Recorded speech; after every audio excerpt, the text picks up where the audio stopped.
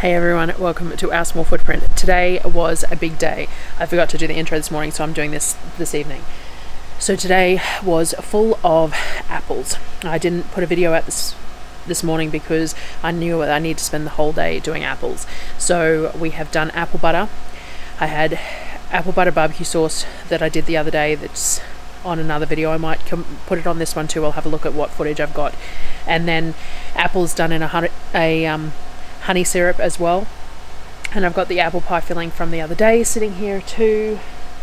I made apple scrap vinegar and I made some apple cinnamon pancake syrup, so all of the apples. So watch along and see all the things that I got done today, and then at the end I will show you all jars lined up and waiting to be sorted tomorrow. Alright, enjoy watching.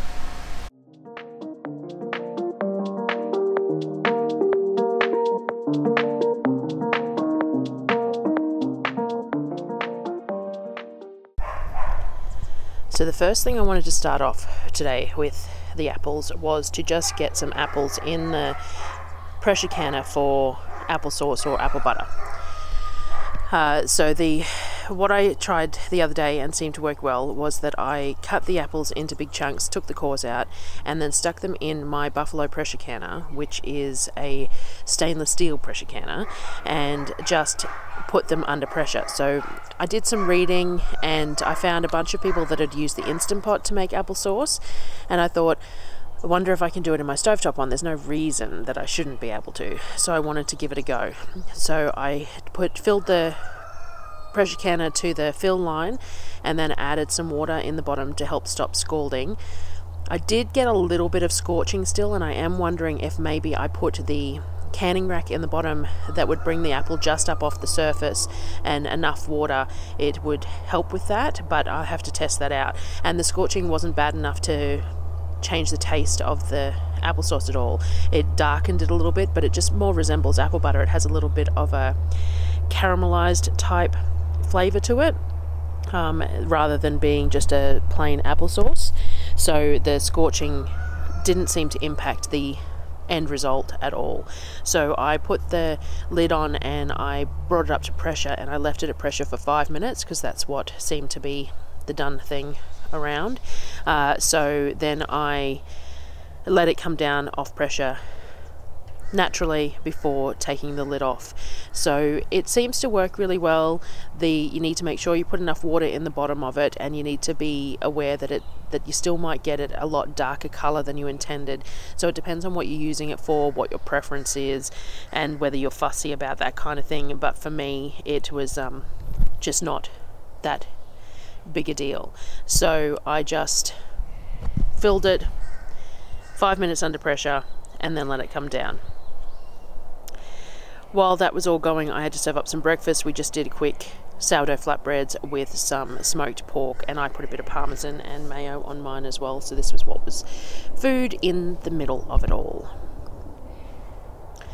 Once the pressure canner had come down naturally, this is what it looks like. So it just looks like apple butter that hasn't been blended yet. I tried to use the immersion blender in the pot, but it's quite a significantly large pot and splashback is quite hot and things like that, and it didn't get it quite as smooth as I liked. So I don't seem to have filmed it for some reason, but what I did was I filled my Thermomix to the max line from the pot, and then put it in the Thermomix at speed 6 for about 10 seconds and got this lovely smooth apple butter out of it. So you have to make sure to debubble it in those jars when you do it this way, because you're adding a lot of air with the Thermomix too, but it ended up really lovely and smooth. So I used that with each batch. I would just fill the Thermomix and then blend it and then pour it into the jars over and same process. The Thermomix filled 2 and a bit jars, I think, each batch in the Thermomix. So I kept on doing that, did all the normal, cleaned the rims, put the rings on, lids on, clips on, and processed these in the water bath canner. While they were going, I went to do some spiralizing of the apples. So I bought myself a new spiralizer because the one that the kids use, the peeler doesn't work on. However, There's one downside to buying oversized apples, it seems, and that is that the spiralisers don't like oversized apples. So this first couple of minutes of sped up clip is showing how I failed at spiralising them initially. Tried to adjust the peeler. Sometimes the middle core prong would just go round and round in the middle instead of turning the apple because of the pressure and of the peeler being too much for the size of the apple. I tried turning the peeler off, but that didn't help with a lot of them because the size of them was so large that they weren't going through the coring facility properly. There was a lot of fiddling with the settings and the way it was set up to get it to work. I did in the end get it to work fairly well. It wasn't particularly consistent with removing the skins, but that doesn't really worry me because I quite often can my apple skins on anyway. I just thought I'd do some jars without the skins because I had plans for the skins as well. So the oversized apples did cause a little bit of an issue there. My knife skills are actually good enough that I could probably slice these apples up without taking too much time out, to be honest. But the spiraliser was so that I could get assistance in that as well, which I didn't get today. The kids were busy doing other things, but it does mean that the kids could help spiralise them as well for the next batch. But it worked out in the end, just not as neat as it could be. So once the apple butter was done, we pulled those jars out to put them aside, and this is what they looked like when they came out of the canner. So they're very dark. They are apple butter rather than applesauce. They're quite dark, quite caramelized, very thick, which is what I was aiming for. So that worked out well for that. I then prepared a light honey syrup for the apple slices. So I decided to use some of the local honey to make it just an extra light honey syrup. It's something like 22 cups of water to a cup of honey, and just for these ones as something simple so that I can use these apples however I want once I open a jar. So I just put the honey in the water and put it on the stove so that that honey would dissolve, and made sure that that was nice and dissolved through there for ease of use.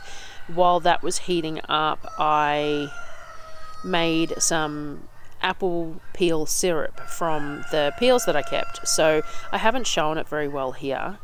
You're going to have to excuse the roosters in the background. I have no idea why they are going off. But anyway, I haven't shown it very well here, but I've put whole cinnamon sticks in with all these apple peels. So then I put 4 or 5 of them in there, I think, and then I topped it up with water. So there's all the peels from all the apples, as well as about 4 or 5 cinnamon sticks, topped up with water and put on the stove. I'm going to bring that up to a boil and then turn it down to a simmer for 10 minutes and then let it steep with the lid on for 15-20 minutes, or, you know, when I get to it.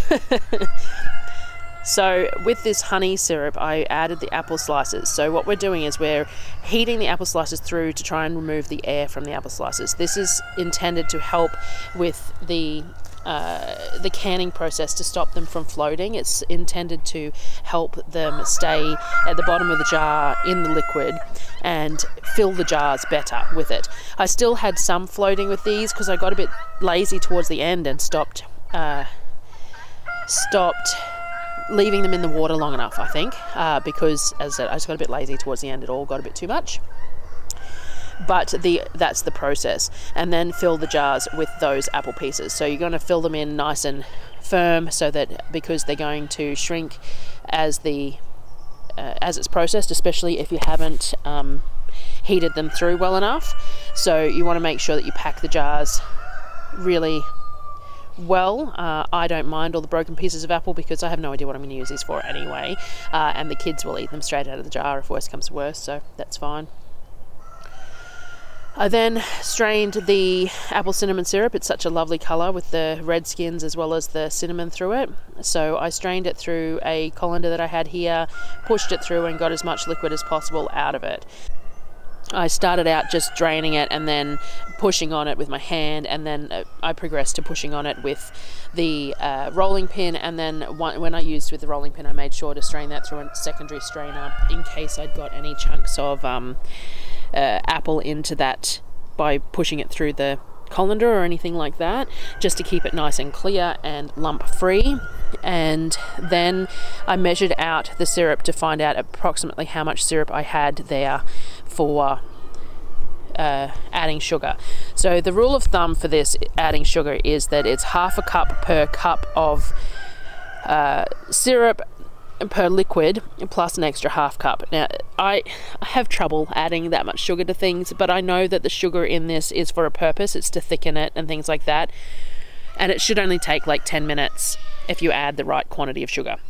But I didn't, so I can't remember how much I added, to be honest, but it wasn't anywhere near the quantity. But it just meant that I had to cook it down for longer. It means you get less results out of it, though. You get less liquid out of it because the sugar becomes more liquid and then thickens. Whereas if you're going to cook it down, then you're losing a whole lot of liquid while you're cooking it down to condense it. So it's preference. I may make another batch and put the full lot of sugar in it and have a test of it and see how it is, because by condensing it down this much with the quantity that you use, you're probably using the same amount of sugar anyway. And it's not like this is for drinking. This is a syrup to drizzle over I don't know what yet, but it tastes really nice. So once that was done, the sugar was added, it went back on the stove and simmered till it was ready, which was late for me. While in amongst everything else, the kids had dinner. I can't remember what they had for dinner, to be honest. But I also made them an apple crisp, just a really simple one. So I still had 2 jars of the apple pie filling that had failed, that were in the jar. The seals had failed in the jar, sorry, in the fridge. So I grabbed them out of the fridge. I also had a jar here that had only had like 2/3 of apple butter and a third of apple pieces that just happened to fill it. And I was going to can it, and I decided to just mix it through that apple pie filling. So I made the simple crisp topping: oats, bit of spelt flour, a bit of coconut oil, a little bit of sugar, crumbled and put over the top. It was nothing special, but it was just a dessert for the kids, because I'm pretty sure, I can't remember what dinner was, but I'm pretty sure it was sort of just cobbled together because my kitchen was full of apples. So that took about 40 minutes to cook in the oven, and I don't think I got a photo of it coming out.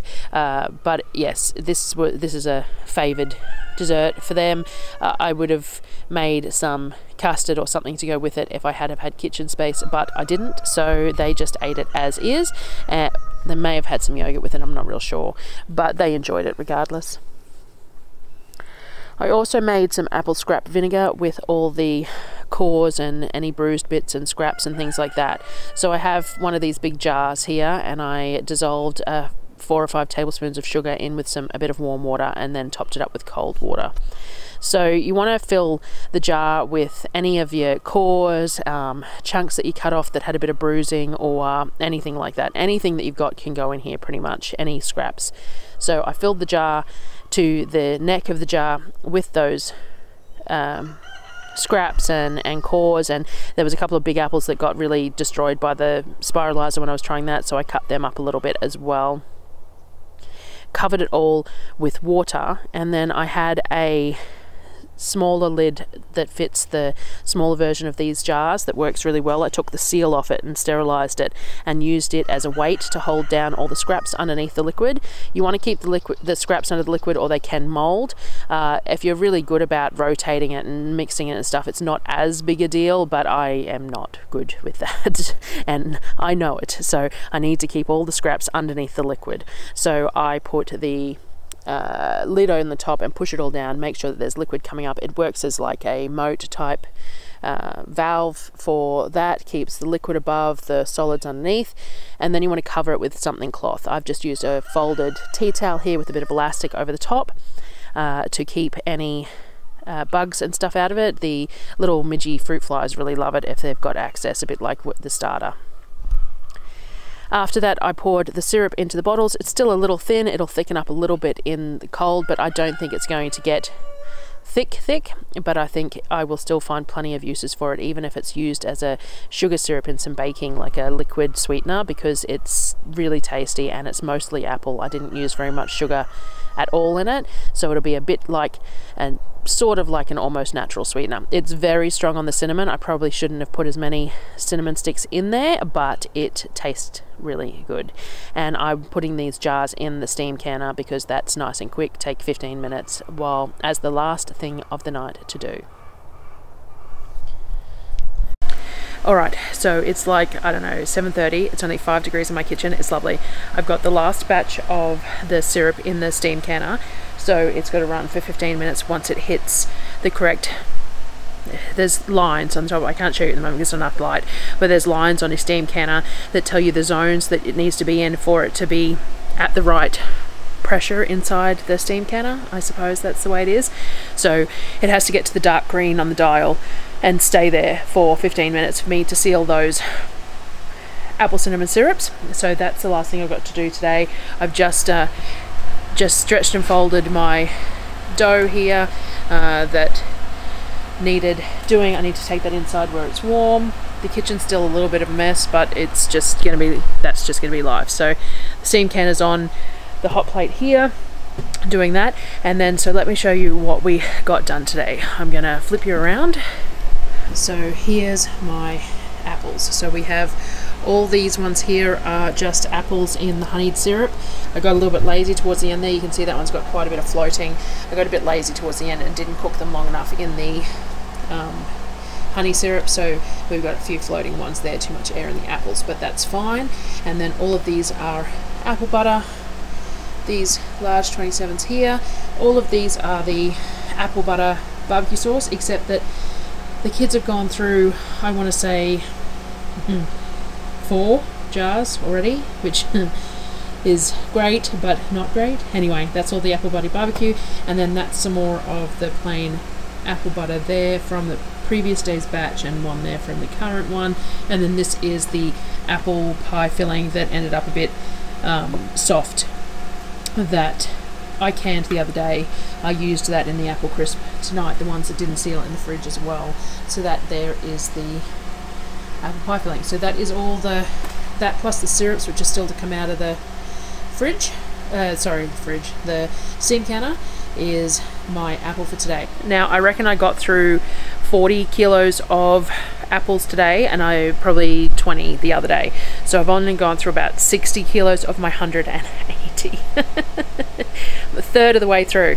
So I'm going to run short on jars though, depending on what I do with it. So we shall see what gets done in the next few days. But that is a really good start, and that is just so nice to have all of that on the shelf. I also like the fact that the kids really liked the apple butter barbecue. So with the apple butter, each jar of them, I think it works out to be about 4 cups of apple butter in each jar, and I used